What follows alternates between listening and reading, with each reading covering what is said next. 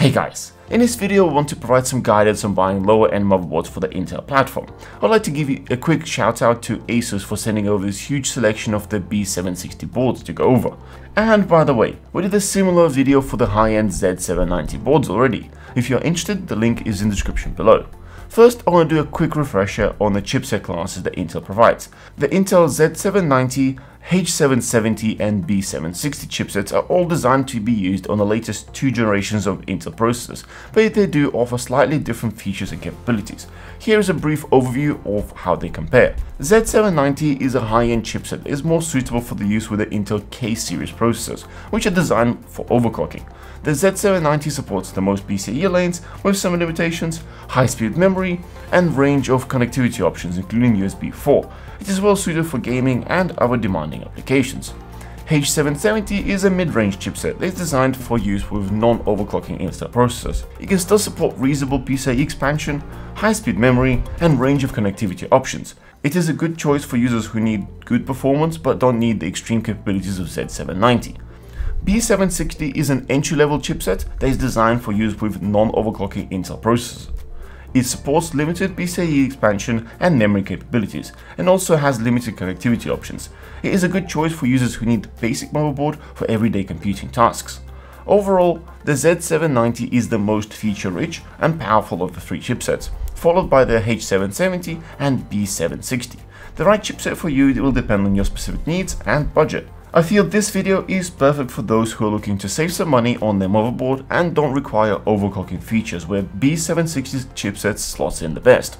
So without further ado, let's dive into the options available and what you should be looking out for. When picking up a board, there are a few places you can start. If you're going down the price to performance side, then you might as well just look at the lower end board straight away. But I see many people start the build based on the case they've been eyeing out. There are three most common motherboard sizes that are being used. A full-size board with loads of potential PCIe and drive expansions, which are often referred to as an ATX.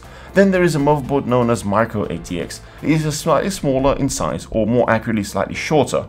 It is essentially an ATX motherboard without the bottom 25%. As a result, there's typically less room for PC expansion and NVMe drives. And lastly, my favorite is the mini ITX board, which is the smallest of the motherboard sizes. It has the fewest expansion options and only has a single PCIe slot, which usually is occupied by the graphics card, and limited amount of slots for NVMe storage. To increase the number of storage and I/O options, some manufacturers have started building mini ITX boards with additional layers on the Z-axis, but that also means that these boards become very expensive. If the size of the case is not a concern, you can focus on the features of the motherboard, starting with the RAM support. Both Intel 12th and 13th gen chips support both DDR4 and DDR5 memory, so you have a choice between the two when selecting motherboards. Asus motherboards have D4 in the name to indicate support for DDR4 memory. It is important to note that you cannot mix and match these types of memory. If you're upgrading an existing system and you already have some DDR4 memory, it might be more cost effective to stick with DDR4 and save the money. On the other hand, DDR5 prices have been decreasing and its performance has improved. So if you're building a new system from scratch, you may want to consider looking for DDR5 memory deals instead. Next consideration is memory capacity, and that starts with memory slots. Mini ITX and some of the cheaper boards come with only 2 slots, and to most that'll be enough. I personally have not used more than 2 sticks of memory for over a decade. But if you need more memory capacity or want to do a gradual upgrade, for example start with 2 sticks of 8GB totaling 16GB of memory, which is a very reasonable amount nowadays, and in the future rather than selling these and buying larger capacity, you could simply buy 2 more and bring up to a total of 32GB. Another factor to consider is PCIe expansion options, including generation of PCIe slots. Many boards from the Strix and TUF series have the top slot that communicates with the CPU via PCIe Gen 5 x 16. TUF Gaming, B760 MED4 and lower end Prime boards use Gen 4 connection. Currently, there are no PCIe Gen 5 graphics cards on the market, so this may not be a significant factor to consider at the moment. However, it may be worth considering in the next 2 to 3 years. Then we have additional expansion slots. These are no longer connecting directly to the CPU, rather going through the B760 chipset. In ATX size boards, you may have the larger x16 slot connections. But in the case of the boards we have here, they are all electronically connected only via 4 lanes, so bandwidth is limited. Don't expect to plug in high-end graphics cards there and have it perform at full speed. Another thing to note is that some of the boards like Strix G, Creator and some of the Tough Gaming have their lanes running at PCIe Gen 4, while others have it running at PCIe Gen 3. This can be important for those who want to populate the slot with super high speed devices. On some of the boards there will also be much shorter ×1 slots, either PCIe Gen 3 or Gen 4. For example, all Strix boards feature 2 of them, and they're very useful for things like sound cards, wireless or wired network cards, adding extra USB ports, or even installing a lower end SATA or NVMe drive. Do note, with PCIe Gen 3 you are limited to 1GB speed, and with PCIe Gen 4 it will be 2GB. Also, if you're enjoying the video, please consider subscribing for more tech videos like this. The next pretty important item is storage support, and from our motherboard reviews we normally see a lot of confusion here. Currently, Intel platform supports only 20 PCIe lanes, which means you can connect a typical graphics card that takes up 16 of them, and then single NVMe drive, and both of these items will communicate with the CPU directly at full speed. This leaves any other devices communicating via chipsets, which has its own limitations.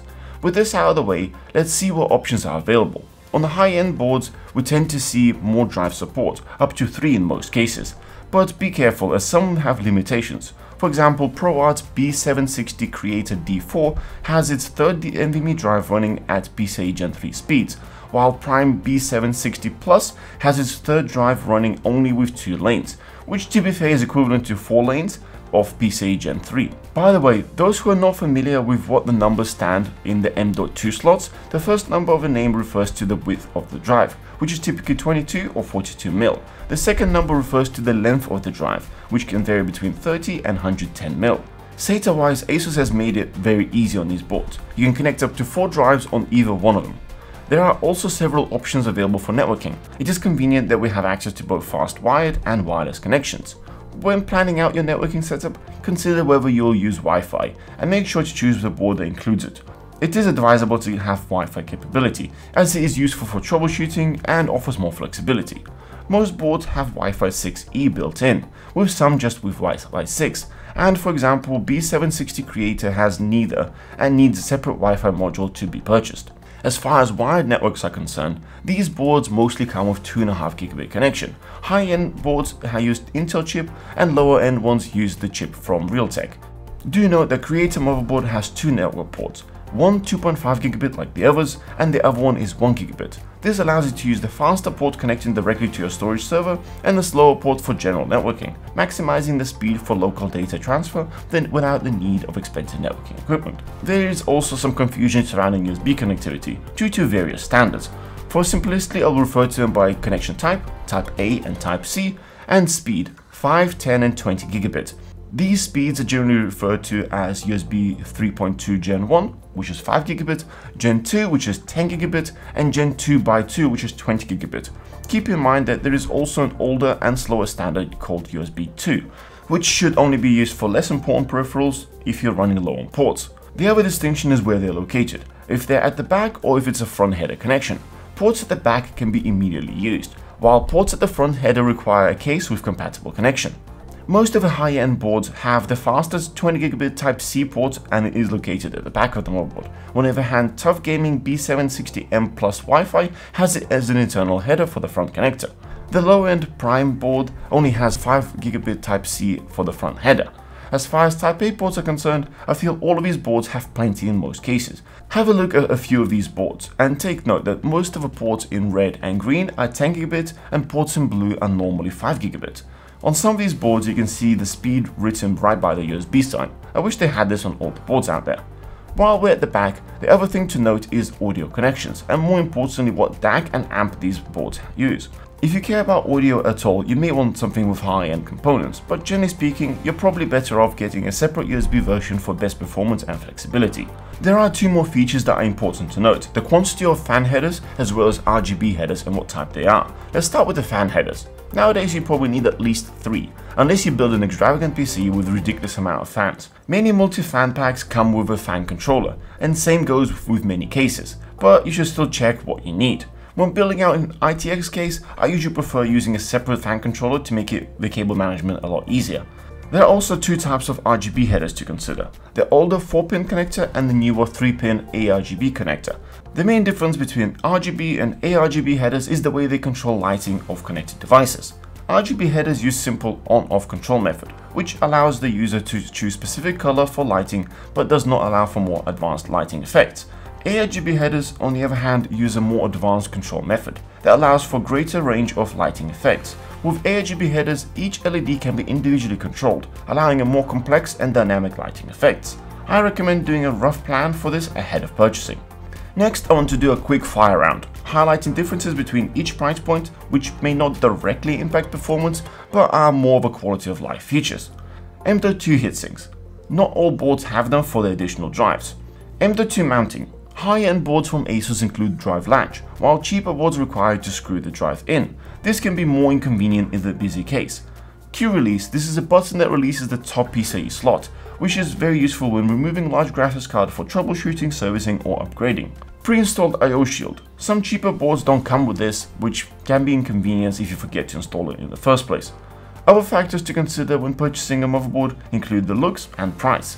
The B760 series is cheaper than the H770 and Z790, but not as cheap as the last gen B660, which is still compatible with both 12th and 13th gen Intel CPUs. You may also want to consider higher-end last gen boards or second-hand market to save some money.